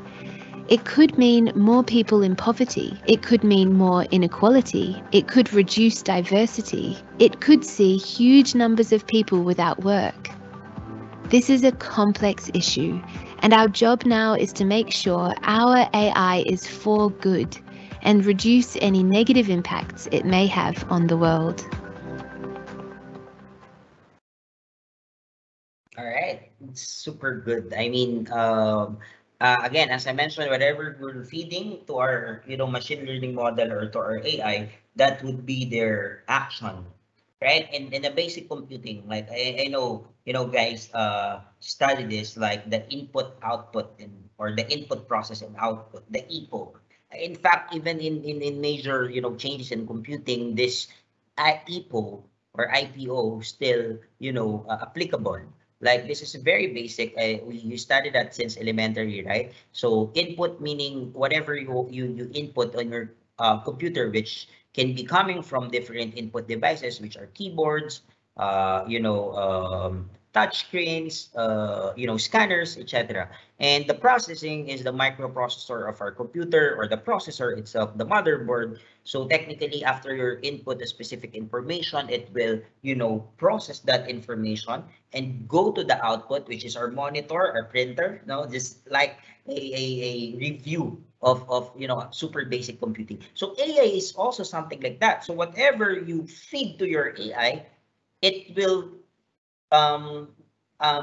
process it. And as I mentioned, it's like teaching your AI right and wrong, all right, or right or wrong. So what will happen there is the negative impact, okay, the negative impact of that particular, let's say, set of data, all right, is uncontrollable if you will not mitigate that. Meaning, let's say for example, in your classroom, so if there are like if you have project, right, so sometimes we delay, right, meaning we want to, even my kids does that, like if your submission tomorrow of your project will be tomorrow, then you will do that 2 days ago or yesterday. So the problem with that activity or action is I might, all right, I might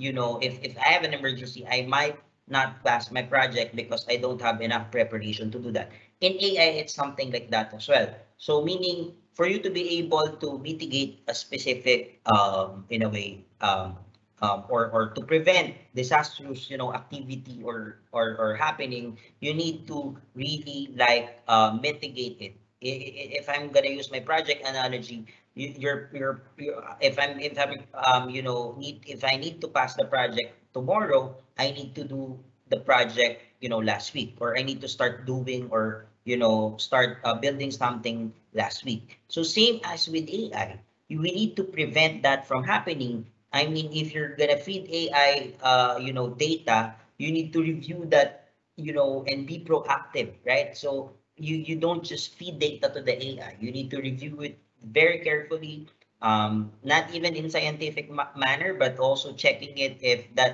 this particular input will have a negative impact to a specific output. Let's say, for example, racism, or not looking at equality, or not looking at accessibility, or doing a hate speech, etc. So you need to think of every data that we need to feed to your AI and being proactive, right? Not like the project deadline analogy. All right. So I'll go to lesson number 5, which is cybersecurity. Okay. So how cyber secure do you think you are? Meaning, so there is a site, justpond.com, but I'm not gonna flash it because we have office hours. So do you think that you're secure, right? So or did you like encounter anything that or did you encounter like hacking incident some other school having issue with their, like, let's say, virtual classroom or digital classroom, because while they're having their meeting, someone is someone was trespass, right? Or like turn off all of their mic, or do a hate speech inside that virtual class. So that's because people are not really in a way not really aware, but more of not checking, or not really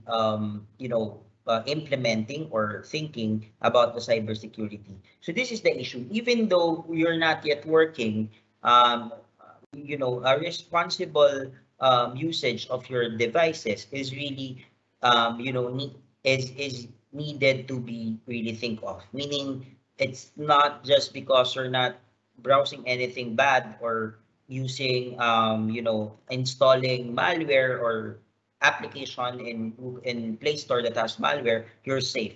You need to always check every aspect of your devices, and not only devices but also your internet. Do you change your password monthly?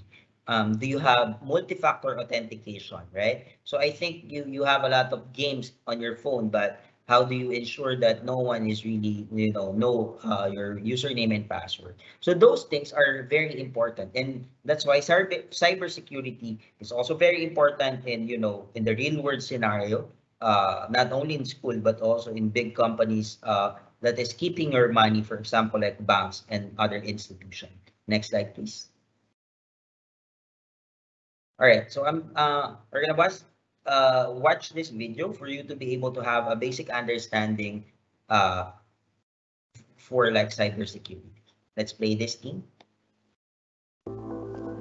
As long as there have been humans around, there have been some criminals also, trying to come up with ways to steal things from others.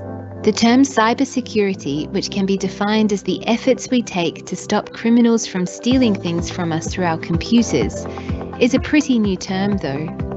And it was only a few years ago that the most common cybersecurity threats were viruses attacking your computer, or emails from royal families around the world who claimed they had some money for you. Today, however, cybersecurity is a very, very big deal. Trillions of dollars big, and cybercrime is now the fastest growing industry in the world. This is because in the past, many homes only had one computer in them. Now, your phone is a computer. Your oven and fridge might be too. People have smart pacemakers pumping blood around their body, or smart contact lenses in their eyes. They drive their smart cars to work, passing by smart billboards. This idea that there are smart devices everywhere is often referred to as the Internet of Things, and it means that everything that is a computer that is connected to the internet can be hacked. There are cases where a group of hackers worked out how to manipulate electronic road signs used for temporary roadworks. They changed the signs to read, "Godzilla attack, turn back." The steering wheel, stereo, and brakes of a car can be hacked through a laptop miles away. And a casino can be hacked through its smart fish tank. More seriously, hackers have successfully penetrated nuclear power stations and printers in people's homes, which is a challenge when 3D printers start printing our dinners or our medicine.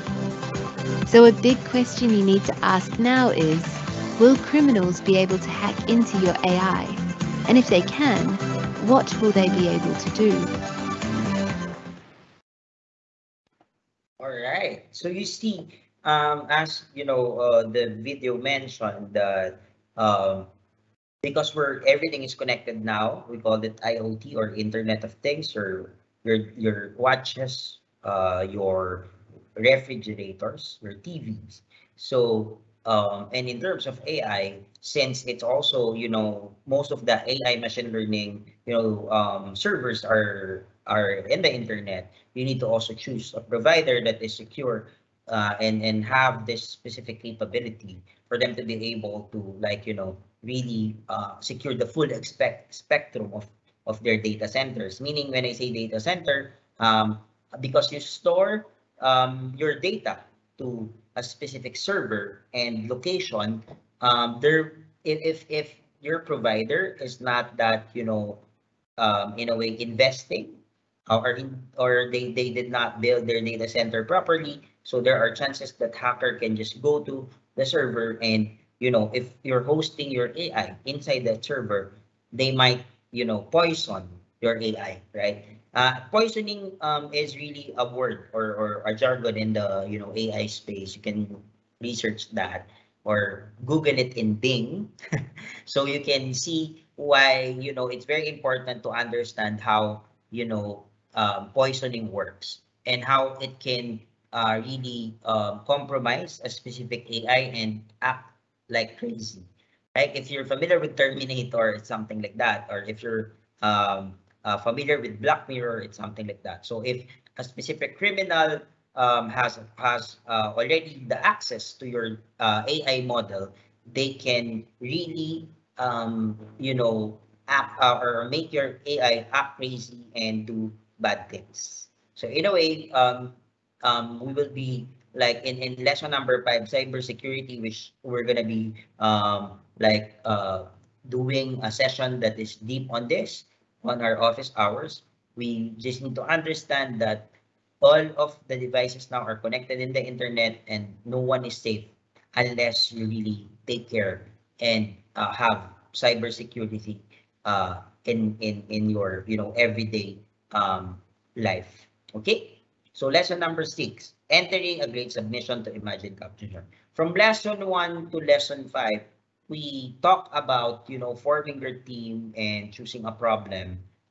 You had a basic understanding of what AI is all about, and how to be an AI inventor, and then making sure your AI is good, and of course protecting or learning cybersecurity, protecting your AI.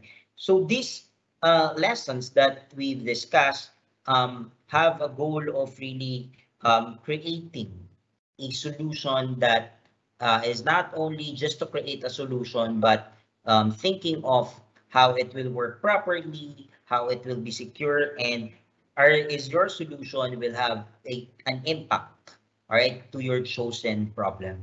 We're going to lesson 6 now. Next slide, please. So tips for a great idea in submission. Again, as I mentioned, think of or imagine of the problem, a very specific problem. Please don't be too general, and you will understand also if you're focused on a specific problem, research on it, etc. You will understand that this problem can be solved by not only AI but also solution that is available already and doesn't need to be reinvented. But AI has a lot to offer, and I want you to have a glimpse of this specific idea and how to do the submission. Please play the video. Your goal in this final lesson is to bring together a really great submission and increase your chances of being one of the global winners of Imagine Cup Junior. We have 9 tips for you in this lesson, and will give you time to improve your idea between each set of 3. Tip number 1 is to make your inner sentence description clear and powerful. On the title page of your submission template, there is a question that asks you to explain your idea in 1 sentence. This is an important sentence to get right, as it is the first thing the judges will look at. Try to include the problem your AI is solving, the data it collects, the container of the AI, and the outcome or decision it creates. Now that is a lot to get into a sentence, but we have an example here. An AI accessed through a website that scans the internet and environmental data to help people to find and book the lowest carbon emission travel option available. Tip number 2 is to fill out every slide. There are only 10 slides, so make the most of them. If you miss slides or choose not to answer sections like ethics, you will be missing out on valuable points. You are not able to add slides, so only the first 10 slides will be looked at. Tip number 3, make sure you explain your idea simply. By the time your educator submits your slide deck for you, you are going to know a great deal about the problem you have identified and how you think your AI concept could solve it. But spare a thought for the judges who will be reading thousands of submissions. Make their work easier and help them to rate your submission well by making every slide clear and easy to understand. So, number 1, ask yourself why you are including particular pieces of information in your submission. Number 2, explain concepts rather than assuming they will understand it immediately. And 3, have someone look over your submission before your teacher enters it to see if they understand it. All right. So you will know, you will know a lot of, of course, tips and tricks later on, and also we will guide you on how to submit those slides. We have that on our kit, beginner's kit. We will be like also, in a way, handhold you for you to be able to like really have a specific problem, as I mentioned, in a simple solution that is, of course, anchored on an AI solution. And this is what I'm talking about since the start of my talk. It needs to be super specific, a clear and concise, problem and the solution that can understand easily, not only by the judges, because I'm not, if you want to create at least or have an impact, right? So don't think that it's really a competition, but think of it like you're solving a problem here, right? Not only in the Philippines, but for the whole world. So that's how you will, entice, right? Your mind to think and to really, in a way, have a collaboration, right, with these specific people that you currently have on team and producing a good solution rather than focusing on the competition. All right. So be passionate about it. Um, you need to feel like it's going to be solving a lot of issues in the real world scenario. If this particular solution is, even it's you're not you're a winner or not, again, this your specific solution can be, seen by judges all around the world and including us. As I mentioned, I'm also startup advocate. I can also check the solution and maybe let's work together in the near future as long as it's clear, concise, and simple and executable. And by the use of AI, you can really present it properly. Then it's gonna be a good thing, and it's gonna we have a chance of really winning the competition. All right. I think there's a question here. Since cybersecurity is being mentioned, is there any physical 2FA methods other than the usual digit authenticators? Yes. So there's a lot of physical devices or that is like connected to an NFA MFA application or algorithm. Let's say in crypto we have what we call the cold wallet. It's a simple authenticator as well that store a public and private key inside of that. And let's say, for example, you have this USB devices, this flash drive that have your OTP. You can just input that. It's so old school technology, but still very safe because we cannot like open your let's say or type your 6-digit number if you don't have that number or code coming from the flash drive. And Azure Authenticator is very good as well. You don't need to type 6-digit number or 4-digit OTP. You just need to use your device or your mobile or smartphone for you to be able to authenticate this particular action or login from, let's say, of Microsoft 365 or even other application that uses the Azure Authenticator. And it's for general account. It's secured and it can generate. It has a lot of option on how you will do the multi-factor authentication. Okay. All right. So I think that's the only question. So how do you submit your ND to Imagine Cup Junior? I think it will be discussed on the next topic. So yeah, I think that ends my session, and I'm going to be staying here for some more question. Thank you. All right, so thank you so much, Paul. Now, you know, lesson 5, cybersecurity is really a very dear and close topic to me. I used to work for this industry, and even before that, I worked for an IoT startup as well. And it has always been, cybersecurity has always been a challenge for the Internet of Things, right? Because one of the things that I've learned is that cyber criminals are constantly innovating themselves as well as we become digitally advanced. So we should be a step ahead of them. And I think this is a very interesting challenge for those who will actually join our Junior Cup, right? So that I can't wait to see. And yeah, something that I am really waiting for you guys. Now, as we move through with our agenda, may I once again remind everyone to not hold back and feel free to share your journey online using our official hashtags, hashtag Imagine Cup Junior 2022 and hashtag Imagine Cup Junior PH. Now, before we continue, let's all watch this.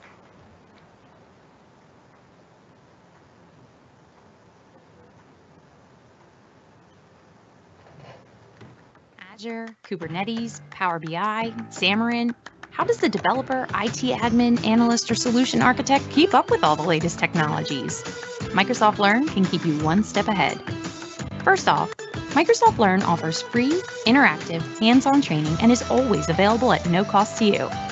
With more than 1,000+ courses and growing, find a wide variety of topics, including Azure, artificial intelligence, business applications, modern workplace, and Windows development. These modules offer a concise, interactive, and friendly way to pick up new skills as you venture into new career paths or start preparing for Microsoft certifications. You can complete most of them in 15 to 60 minutes. All have been translated into a variety of common languages. Want to fill in the big picture? Learning Paths guide you through a series of logically connected modules. You can work along the path, gaining experience points and badges as you go. Make your own journey by creating and sharing a custom collection of modules for you and your team. And use bookmarks to save your favorites to come back to later. A personalized homepage will always keep you up to date. Learning is hands-on. The Sandbox environment uses real Azure. You are working with real resources in exactly the same manner as you would with your own subscription. When possible, you can choose your preferred platform to learn on. Want more personal instructor-led training? Microsoft Learn can connect you with a variety of qualified learning partners to take your technical skills to the next level. Want to browse through Microsoft Learn to see what it offers? Head to Microsoft.com/learn and check out your opportunities. We've created a platform to help you learn at the pace of change. Have you ever heard a robot with a Kiwi accent? Probably not, hey? Well, I'm here to tell you that's going to change. See, us New Zealanders are good at a lot of things, but now we're getting good at robots. Well, artificial intelligence, actually. Through Microsoft's Imagine Cup Junior, we're going to be learning about really awesome technologies, then inventing the best robot in the world, or actually the best AI. Imagine Cup Junior Aotearoa for Kiwi high schoolers. Change your future, change the world.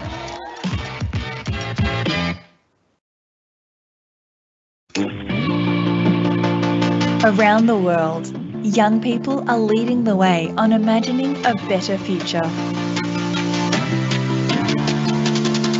Together, we can help them take on the local and global challenges we're all facing to create a better future for all by giving them the skills to use game-changing technology to drive change. With Imagine Cup Junior by Microsoft, access future-focused learning resources, learn about how artificial intelligence works, and dream up world-changing ideas. Teachers, get your class started. Register for the challenge and download your free curriculum-aligned resources today. Imagine Cup Junior by Microsoft. Change your future, change the world.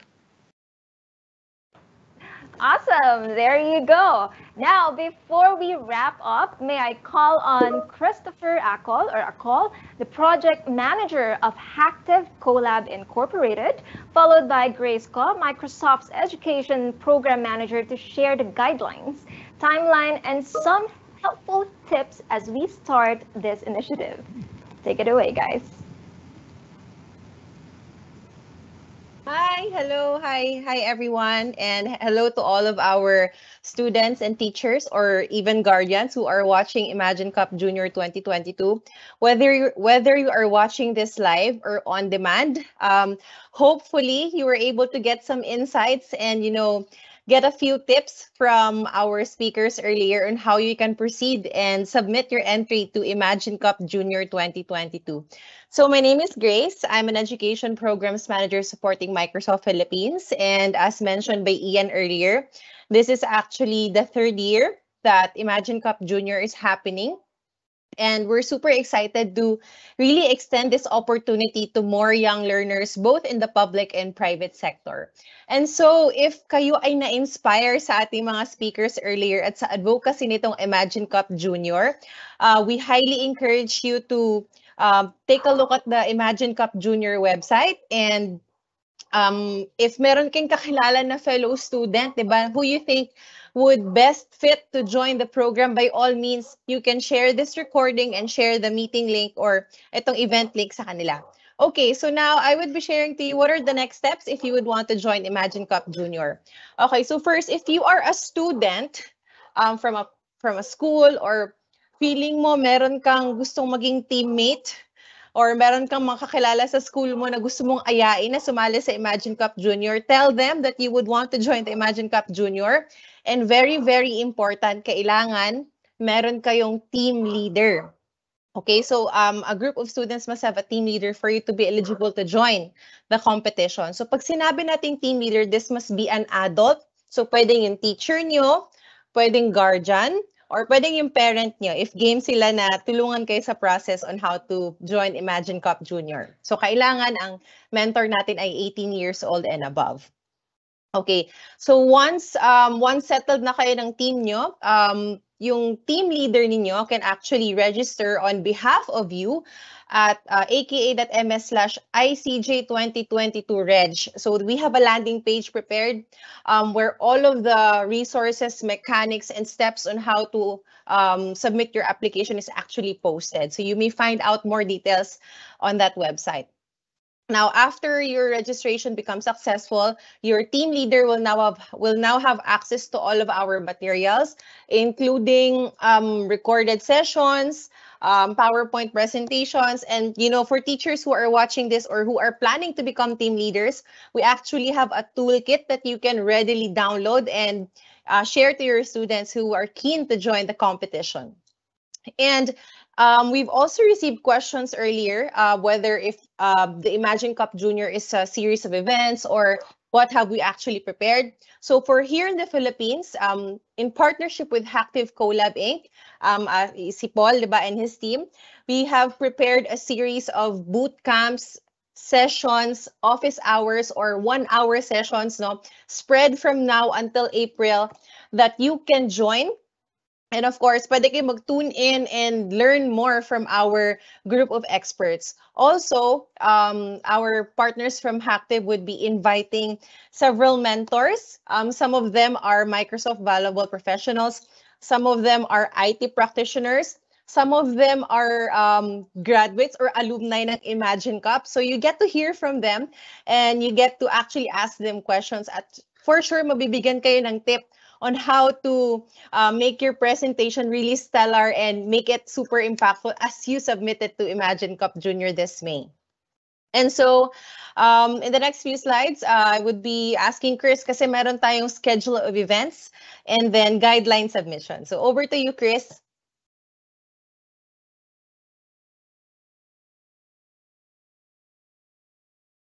Hi, thank you, Grace, for the details. So yeah, we're really excited to share with you further learnings regarding AI and what it can do to help us, to help the community. So in line with this, we at Hacktive, as partner of Microsoft, we have prepared learning sessions and boot camps for you. And these are the series of events displayed on the screen for your guide. So it starts on March 29. So we remember earlier, Paul this went through quickly 6 topics, 6 lessons. So we're gonna deep dive and go through these lessons deeply and discuss further the details on this. So we will be tackling 2 lessons a day for the next 3 days from 29, 30, and 31st. So on your screen there's the schedule from 6 p.m. to 7 p.m. And then to supplement further, we will also be sharing with you additional information or additional knowledge regarding citizen development framework, innovative mindset.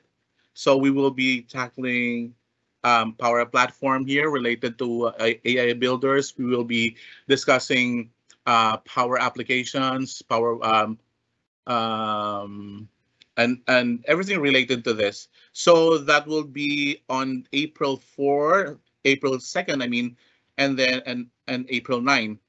And then to supplement that, April 4th and 5th, we will be on standby for tech consultant support. So we will have people on standby in case you have questions, in case you have clarifications about the lessons. So we have experts to answer your questions and support you live during this time. So on your screen, there are the time slots that are available. And then eventually on April 23rd, we have the hackathon itself. So that's going to be a great event. So we encourage everyone to participate.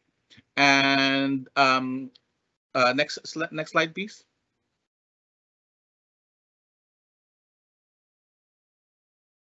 And then for the details, you may visit our Facebook page, Facebook group page.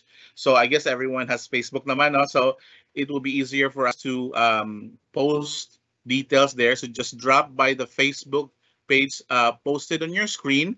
We will be posting details of the events there. We will be posting links on how to register, materials, and other supplementary materials that you will be needing and you can use for this event. So if you have question, you can also drop by the Facebook page and post your questions or clarifications there. So there you go. So it's we're all excited to share and see you on this event. So we're glad that everyone is here to participate in this event.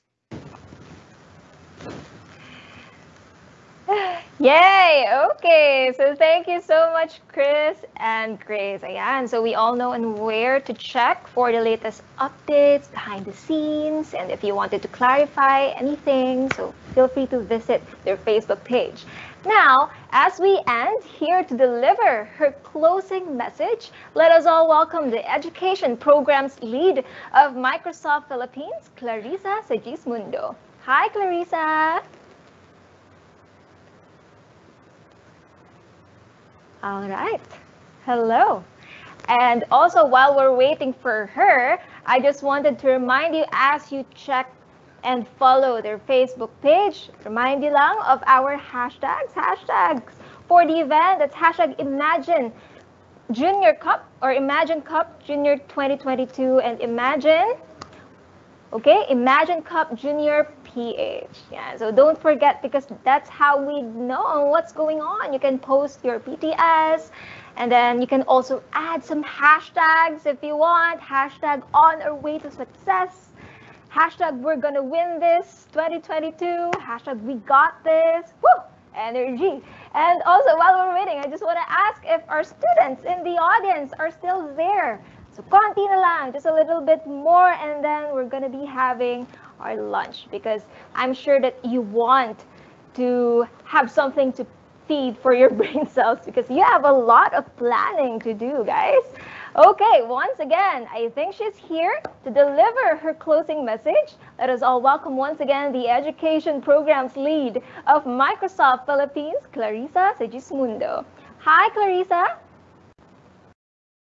Welcome to Imagine Club Junior 2022. At Microsoft, our mission is to empower every person and organization on the planet to achieve more. And we believe that our students are the change makers of tomorrow. We are so excited to see how you, with your creativity, curiosity, and enthusiasm, can make something that matters, and how you'll be able to transform your ideas into action with purpose-driven application. On behalf of Microsoft Philippines, I'd also like to thank our partner Hacktiv.io and our partners in the public and private sectors in the academe industry, and our teachers, parents, and learners who continue to support Imagine Cup Junior. I highly encourage all of you to invite more students to participate in this program so that we can highlight your ideas and solutions that can change the world. We look forward to working closely with all of you. We look forward to helping you develop your skills and being successful in this journey. Good morning and good luck. All right, thank you so much, Clarissa. And once again, thank you to our speakers, partners, and thank you to everyone for being virtually with us on a Saturday morning. Imagine that. So, kayo na. I hope we sparked your interest in this year's Imagine Cup Junior. And also, let me just remind everyone to kindly answer our feedback form. Of course, we'd like to know what you think about our event. And you can scan the QR code being flashed on your screens right now, or just click the link that is posted in our chat box. Okay? Please do follow Microsoft's social media pages for further announcements. And speaking of which, let's make every moment count. Feel free to share all the latest happenings online by using our official hashtags. Once again, that's hashtag ImagineCupJunior 2022 and hashtag ImagineCupJuniorPH. All right, so this has been Princess Legaspi, and together with Microsoft, we're extremely excited to see the ideas you'll formulate for you to drive change in this world. Thank you, and enjoy the rest of the Saturday.